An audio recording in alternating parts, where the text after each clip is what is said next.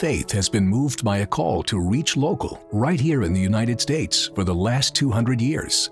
Headquartered in Exton, Pennsylvania, InFaith has 150 missionaries or field staff serving in 30 states, using their gifts in a multitude of ways to share the gospel of Jesus Christ.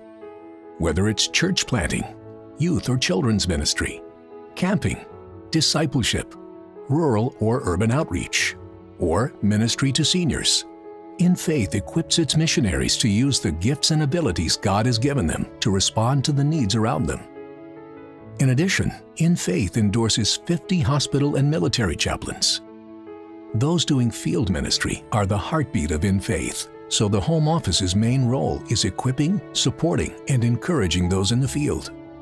InFaith has flourished in recent years with an annual budget of $8 million, passionate field staff, a dedicated home office team, and a supportive board.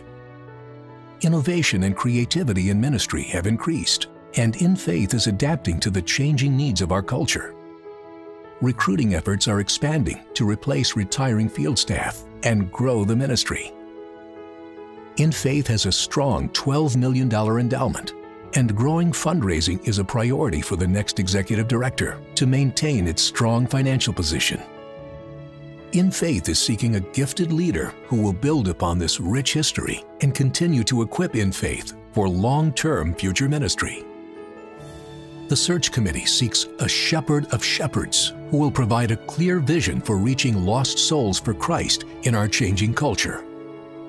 The next executive director will have the opportunity to lead future strategic planning efforts in collaboration with the board, field directors, and ministry staff.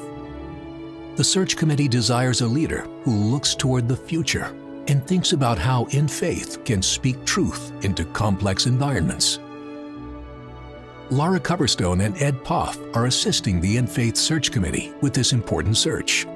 We welcome your personal inquiries or nominations for the position. You can find the full opportunity profile and process of candidacy on our website,